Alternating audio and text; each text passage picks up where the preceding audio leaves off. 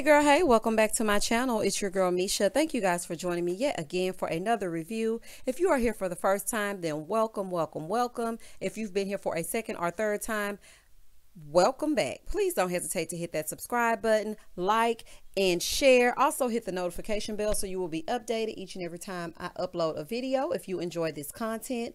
Tonight we are going to be reviewing Love and Marriage Huntsville Season 2, Episode 17, Ayama Fixed My Life.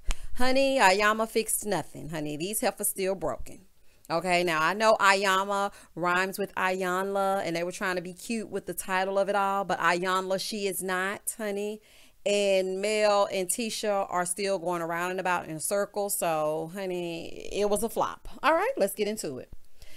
We see Marsau, his new venture, Black, honey. Yes, for the generational wealth of it all. Okay, so he's talking with Andrea, who's one of his architectural friends. Basically, he's trying to get a cheap discount, honey. He wants to get it for the cheap. So he said he's hoping to get a modest price. He wants the friend discount. Honey, if you don't pay full price for this lady's for her knowledge and for her work, honey, you're sitting up here trying to get a discount. Child, what is wrong with you? You better pay full price to this woman. So as he's in there talking to her about a little space in the building that he wants to make a brunch spot, here come Martell popping up, because y'all know he gonna pop up if he don't do nothing else, child. He don't have Mel to film with and dress alike and pretend like they one big happy family. So now he got to pop up everywhere he can. And so today it was Marsau. Okay, so he pops up and he says he's checking on Marsau. Okay. So they start to talk about the history of the space that they're standing in and what it used to be. And Martell was saying that it used to be a little spot that had like little odds and ends, and his mom and him would come there when they were low on money and put things on layaway and stuff like that. And I was like, oh, here go Marsau. Yeah, it was just a bunch of junk in here. I'm like, oh my God, Marsau, honey, you love to put that foot in your mouth, child. So as they're talking about that, Marsau starts telling Martell, honey, it's too many M's. Martell, Marsau, Maurice, Mickey Mouse, built a house. Like, it's just too many M's. Like, I can't even. And then Mel, all them M kids they got, and Mel talk like Minnie Mouse, and it's just too many M's, honey. I need a break. That's why I'd be happy to say Tisha, Kimmy. Like, break it up. The monotony of it all. Ooh, okay. Anyway, child, just a side note, I had to go on a little rant. Tongue-tied me with all them dang on M's. So then Marsau tells Martell of his plans about the spot. He tells them that he spoke with Chris, you know, the person who came to see him about the apartment building. He was like, I'm all in. So here go Martell. Well, that project's on hold because, you know, with all the stuff that me and Mel are going through, we can't sell it. Sure, Martell. Basically, you don't want to sell it. You want to put it on hold so that Mel doesn't get any of the money and no one else, honey. That's what really is going on. Marsau said, well, I kind of feel like it was cursed from the start. A, the land for the 47 acres, he made that deal behind his back. And number B, what the hell is number B? I could have sworn B was an alphabet, but okay, Marsau, set yourself off, child. He's like, and number B, it's tapping into his messy divorce. And C, from what Maurice said, Martell may have another baby on the way. Maurice ain't said that. You implied that and came up with your own conclusions after surfing Beyonce's internet. Come on here now. Don't try to throw Maurice under the bus. You know he did not tell you that. So after that, he asked Martell, he said, well, how are you? And Martell said, you know, I'm doing better than people would think. I'm just trying to focus on my kids and focus on my finances. I know you are focusing on your finances. That's why you're telling everybody that this deal is on hold, honey. You don't want nobody's hands in that pot so you can take care of them 15 kids you done had. So Marsau said, I'll be happy if y'all just hit rock bottom. Martell like, what? Say what now? And he was like, well, you know, I just feel like y'all just keep trying to catch yourself from hitting the bottom. And then once you hit the bottom, you'll be able to work your way up. That's true. I never thought of it that way. And I feel like that is, you know, pretty good advice, because once they get all the way down, it's only up from there. Martell was like, I'm already there. I'm already broken, child. It's really nothing you can do that can break me any further. As they're talking, you know, Marsau is giving him some sound advice, and then he invites him, you know, Martell's getting ready to ease on out because he's only there for a minute. He's getting ready to leave, and so Marsau invited him to their soft opening.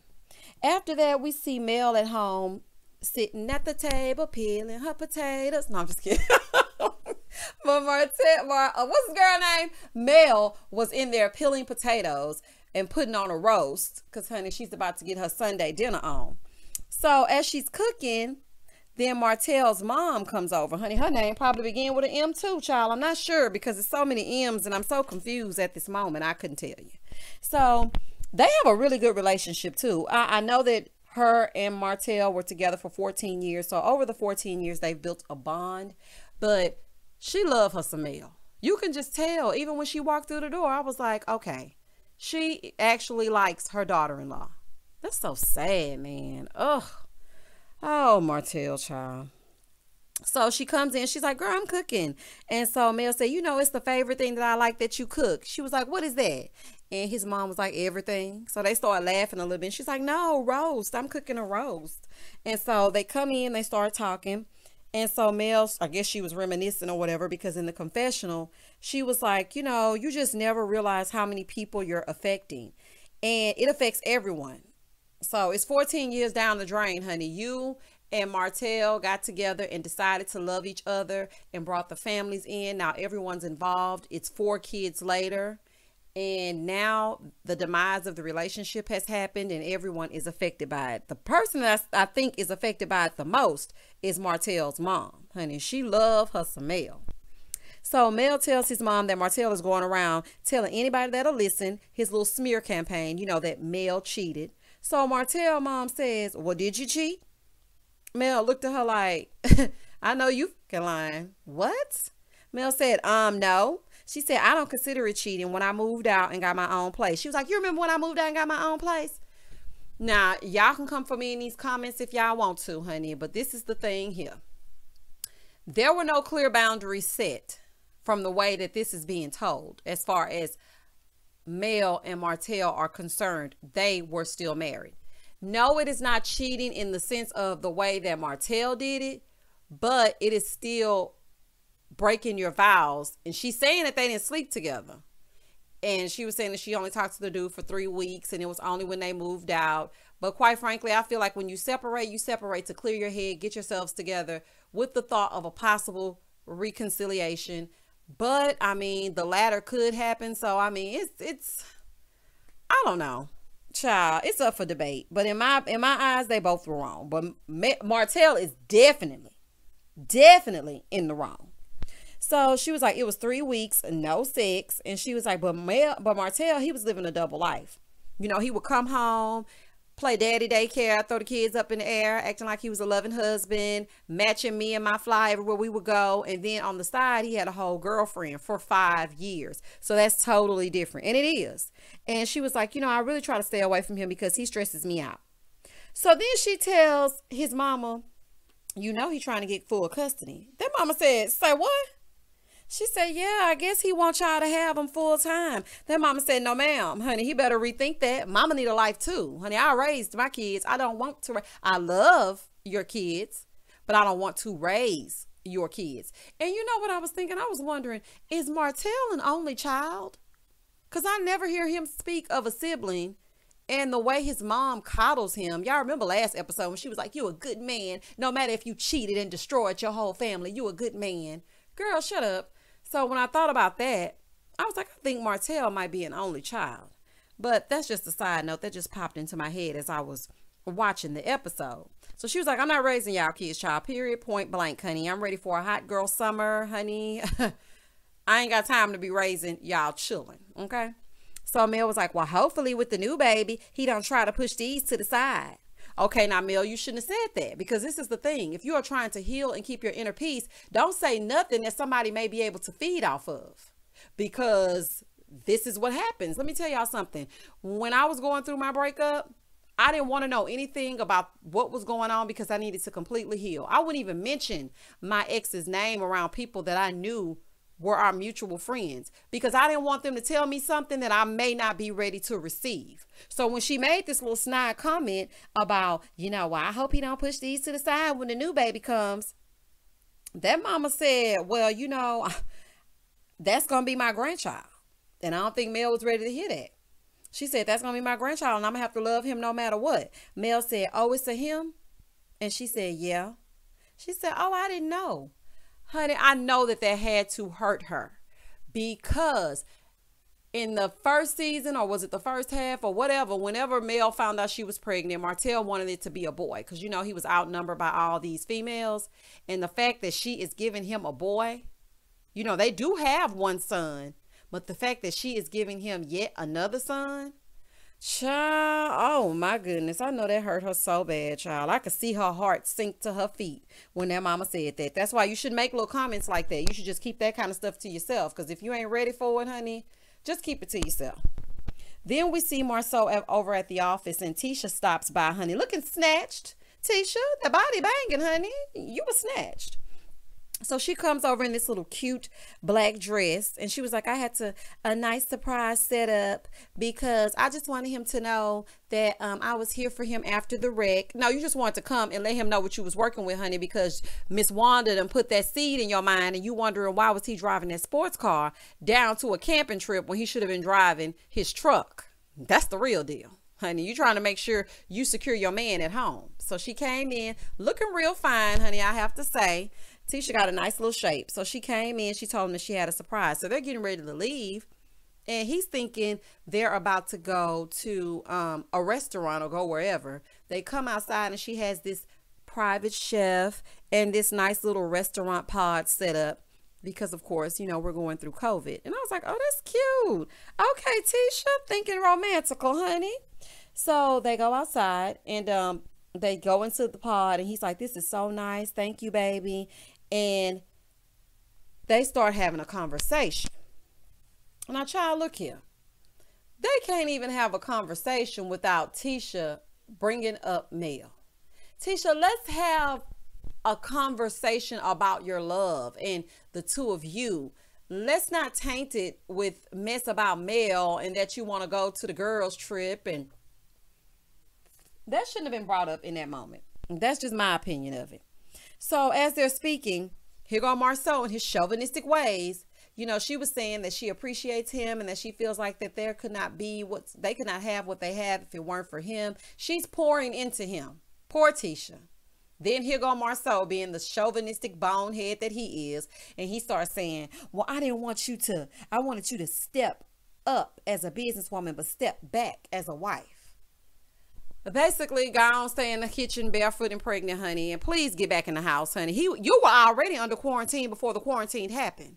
So you should have been nice and okay with us having to be under a stay-at-home order, because Marsau had you under a stay-at-home order since y'all been together. Like, this is crazy. So then Tisha starts telling Marsau about the event. Oh, child, I don't even like the word event anymore. And sometimes when I say event, I'm like, don't you mean event? Like, I'm confused. Like, don't do that to me, Tisha. I'm gonna have to cut you off on Saturdays if you're gonna do that. I'm gonna have to fast forward you, honey. So she starts talking to him about the event and Mel, child, as well as the girls, the trip that Destiny planned. So he was like, you know what, you should go. But Marsau did say that Tisha is right to be cautious because they've tried this before, and then they have a history of it going left. So he understands her being cautious about it.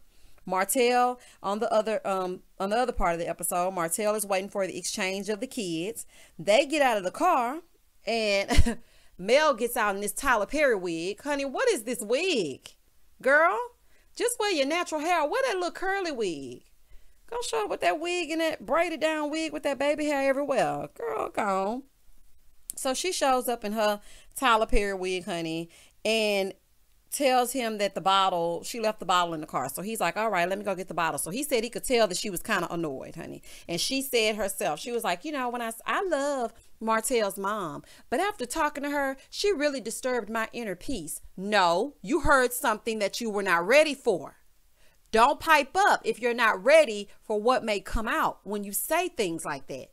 Saying, I hope he don't push these kids to the side for that new baby. Don't say that, because you knew you were not ready for the response. Because let me tell you something, as a woman, I would be saying something like that just to see if someone is going to validate whether or not he is really having a baby. Because you always hold on to that little glimmer of hope, like, I hope it's not true. Please don't let it be true that he having a baby. But it's true. And now you feel bad on the inside, honey. He's sitting up there meeting with his mama. Child, go ahead. So then as she's getting the bottle, he's asking stuff and talking, you know, giving a little small talk. So then he tells her they need to talk. Martell, y'all ain't got no phones. You always locking these kids up in the back seat of that truck and then going to talk and fuss with Mel. You did that on the live the other day. Put them kids in the trunk and then start talking about the brother whooping them and asking what you teach them every day. And like, you're going to have to stop doing that. So they start talking and he was like, we're cool, right? And she was like, I'm not cool. And then they start arguing about the fact that she wants to move to ATL. So Martell was like, I don't want my kids going to Atlanta. And the only reason why she was like, well, they say they want to go out there. Well, why they saying they love Atlanta? He was like, because they're being spoiled out there. They have freedom. They do whatever they want. And then they're being spoiled. And he said, even Milani told me that she likes going out there because she doesn't have as many chores as she does here. Okay, see, that's the thing. And then Mel said, well, you know why she doesn't have a lot of chores? Because I take care of that. That is the difference between a mother and a father. A mother will do all the work. And then, they might pick up a little piece of paper here and there and do a few chores. But when they're with a man, the man gonna make them actually do some work because he don't want to do it, child. Honey, it's a total difference between a mama and a daddy. They both love their kids, but at the same time, there is a difference. So she was like, and I don't know about you going around town talking about you want full custody because I want to be in Atlanta. No, that's a control tactic. He's doing that to spite you. That has nothing to do with you moving to Atlanta. He could really care less. So she was like, I feel like if I live in Huntsville, I'm going to have to face him. And I don't want to have to deal with that. I really rather be in Atlanta so I can feel free and, not have to always have this in my face. I understand that. Because look here. Huntsville ain't no bigger than nothing. So you're bound to run into his new ready-made family. Just add water. And I know that that's going to make your stomach sink if you have to be a single mom with your 4 kids in tow. And then he's over here playing husband and daddy to a whole new family. And you've built 14 years with this man. So I don't blame you, honey. Pack on up and go down to the ATL, child. Because I would not want to be down there facing them in grocery stores and running to them at the local Walmart, honey. You might have on that Tyler Perry wig, child. Goodbye. No, thank you. Child, I ain't going to be able to do it, child. So then after she said that to him, he was like, she was like, the only reason why you want them around is because you want them to fulfill a void. You're empty inside, Martell. And you know how she likes to say his whole name, Martell Holt. Mel crazy. So he was like, of course I want to be around my kids. Those are my kids. I love my children. She was like, oh, and speaking of that, your mama told me you got a little boy on the way. Congratulations. And went and took her wig, honey, and got in the car. Well, y'all know Martell is not going to go down without a fight. He started following her out to the car with the car door all open. Mel, I need to talk. Mel, Martell, go ahead on, stupid child. By the way, every time I see you, you're just so dumb. Go on, leave that girl alone. And your kids are in the car waiting, and it's probably hot. The windows rolled up, and it's a small baby in there. Do y'all forget that y'all have a small baby? How old is this baby? Probably 6 months? And y'all got it locked up in that car. Child, go on. Then we go over and see Kimmy and her son meeting with Maurice. Honey, I don't even know what this scene was about. I think it was just Maurice wanting to get some airtime because this was, child. So basically what happened at this scene is that they sit down and Maurice is trying to instill in Jalen that he needs to be an entrepreneur. Kimmy, on the other hand, is telling him, let him figure it out on his own timing. The boy can't think for himself, but yet he just graduated from college. So he's telling them that I don't have a plan right now. I'm not passionate about anything right now. Okay, and Kimmy is like, that's okay. Maurice is like, that's not okay. You need to have a plan. And all I was thinking is, let this grown man figure it out in due time. As long as he's working and not slouching and laying on the couch every day, all day, it should be fine for him to figure things out and navigate life on his own. I understand where Maurice is coming from, trying to help him. But at the same time, Kimmy don't want that boy to be raised, child. That boy already grown. So just let him do what he gonna do. And where's that other one? What's his name? Monster? Or whatever, honey. He must be back down there with what was the woman's name, his wife's name? Child, it was such a weird name, but he must be back down there with his mama, because I haven't heard anything about him this entire episode and season, and it's probably because of COVID, or he just moved back, either or. So they're having that, and then the consensus of it with all 3 of them was that they were just gonna let Jalen figure it out on his own and scene, child. Then we go over to now we're on our way to do the girls meetup. we see Kimmy meeting up with Mel, and Kimmy was like, and Mel was like, oh, you look cute. No, she don't, honey. Girl, what do you have on, Kimmy? Honey? Formal at the top with a little bit of party at the bottom? Child, what is this? Lace top with these shorts. Girl, anyway, looking good in country. So they're standing around waiting. They take a little wine, honey, waiting in the woods. And Tisha shows up at midnight. Tisha, you were late on purpose because you didn't have any sense of urgency about you when you got there. You didn't say, oh my gosh, sorry, I'm late. The kids were child, you were rolling and strolling in there like, child, I better be glad I even came. Once I saw it was nighttime, I started to reschedule. That's how Tisha was rolling up in there, okay? So then Destiny, being passive-aggressive child, she's like, well, let's do another toast to lateness. I'm like, girl, just tell the girl she was late and gone on. So as they're walking to the back, Mel was like, this scenery makes me think of an outdoor wedding because, girl, I'm definitely going to have me an outdoor wedding.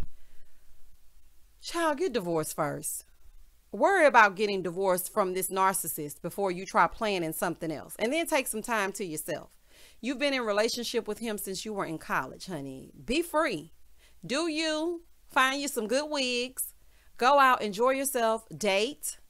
And then find the person that is for you. Don't try to beat Martell to the altar because it always backfires. Trust me. I know. Okay.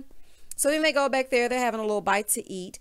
And then Destiny tells them they're about to get ready to play games. So Tisha was like, well, can I put on my other pants? And they look in to see what's going on. Here go Mel. We were having fun, and then Tisha has to go and do a wardrobe change. How y'all were having fun? You were sitting over there on the railing looking like you were about to fall asleep. Kimmy and Destiny over there eating these cucumber sandwiches, honey. Nobody looked like they was having fun, and y'all started playing Twister. Let this girl put on pants. You want a vagine out in this skirt she got on? Girl, and she changed her wig, honey. Gone. Child, Tisha said, honey, full-on wardrobe change, child. Changed the wig and the wardrobe. So they started playing Twister. It was going pretty good. You know what I'm saying? It was going fine. Then they go over and see Mel's friend, Ima. Well, Ima. Is that her name? Ima. Yeah, that's her name. Ima. So she says she's there as a mediator and she's a shaman. And Kimmy is like, what's that? Then Tisha basically was like, what in the voodoo priestess is going on here, honey? I don't understand her language, but Tisha, honey, you don't need to be worried about nobody's language, and you can't even enunciate and or pronounce the word event. Okay? Just have fun at this event. Okay? So then they go out and she's like, you guys can have a seat on the ground wherever. It's called grounding. And so then she asked Destiny, she said, what are your intentions? Destiny said to bring them together. She asked Kimmy, and Kimmy said her role is to see where her role is and what she plays in the circle. Then Mel was like, I want to remove the lack of trust and replace it with trust. Tisha was like, to move forward in whatever the universe has for us, or has for us, honey. I don't know, child. She mispronounced it and used the wrong word. Either way it go. So after that, she says what we're going to do is we're going to raise our right hand for our dad and our left hand for our mom. Okay, if this is something that your parents have exhibited. So they say a workaholic. Mel says that she never thought about it, but her mom and dad were both workaholics, so maybe that's what happened with her. Then aggressive speech. Tisha said her mom never says she loves her. Now I want y'all to listen to this, okay? Now listen, on this channel, I am objective. I see both sides. I'm not all the way Team Mel. I'm not all the way Team Tisha.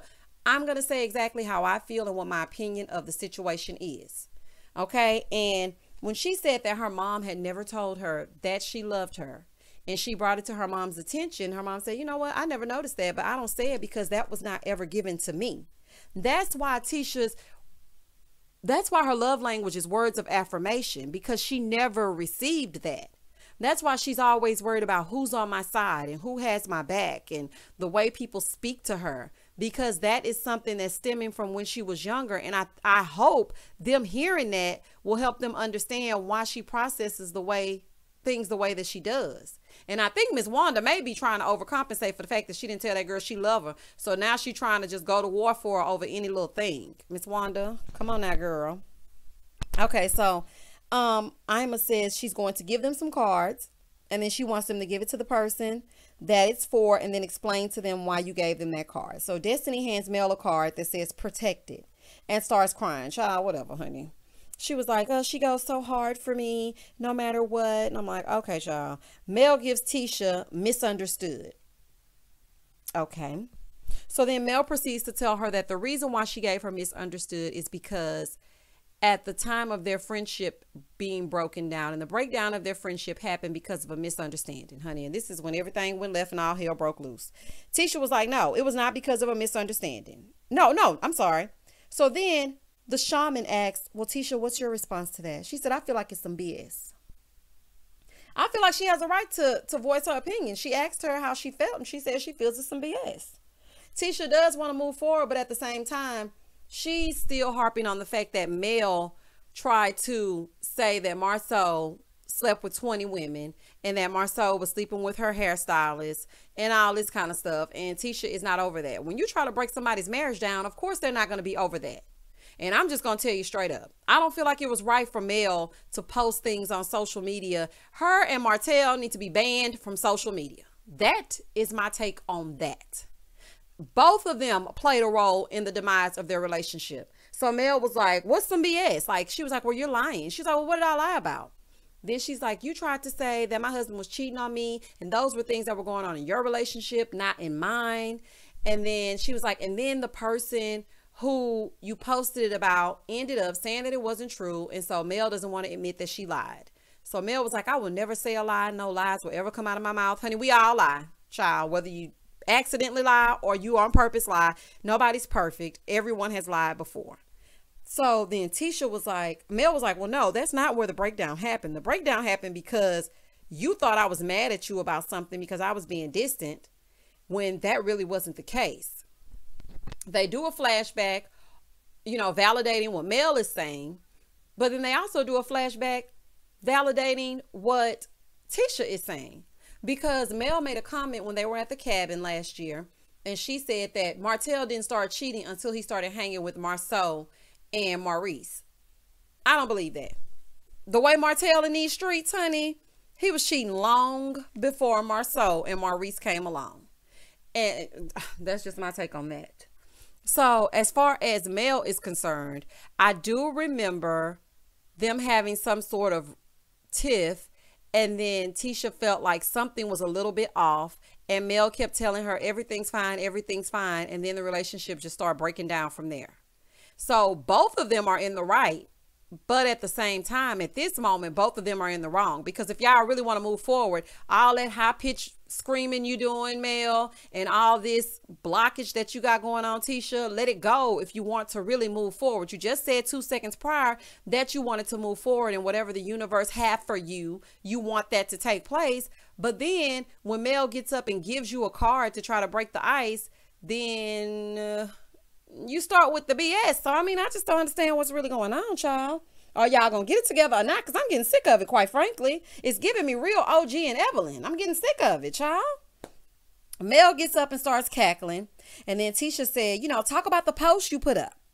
And Mel said, what about the post?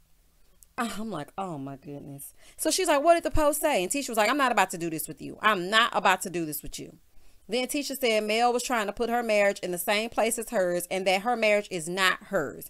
Mel says, well, I know your situation. No, she said, I know my situation, and it's no way that I could break up your marriage. And Tisha was like, no, it's not a way that you can break up my marriage. But you were putting things out there, Mel, that could have damaged her marriage. Like, let's just keep it real. Tisha was like, but you were putting things out there. So then Mel said, well, I know my situation, and I also basically know more about your life than you do. Child, oh my goodness, honey, they ain't gonna never come to terms with nothing. Mel, nobody wants to hear about their marriage, honey. Nobody wants to hear about that. She was like, I tried to be peaceful, but when she gets angry, then people paint her out to be the bad guy, and she's just not about to do it. Tisha was just sitting there looking crazy. And Tisha, you should have taken this opportunity to try to really have an honest conversation with Mel and let her know exactly what she did to hurt you so that she could apologize. Hell, y'all forgave Martell? He said 20 women, and I know he know way more than Mel does. The only reason why she knows the information is because Martell ran it back. So y'all just need to have some kind of conversation, come some kind of resolve. And that's basically how the episode ended, with both Tisha and Mel not getting through anything at all. Honey, it was a bust. Destiny, epic fail. All right, well, that's my review on Love and Marriage Huntsville tonight. If I had to rate the episode, I would rate it a 7.5. It was pretty good. There were some ups and some downs, but this season is nothing compared to season 1. If you are an avid watcher, then you know exactly what I'm talking about. Season 1 was so good and so genuine, but this is what we got. Feel free to comment down below. Please keep it respectful. I'm for everyone's opinion. I don't mind. But when you start going in on me like we know each other personally, honey, it's going to be a problem. Don't hesitate to like, comment, and subscribe. And as always, stay safe, stay blessed, spread love, not germs. Peace.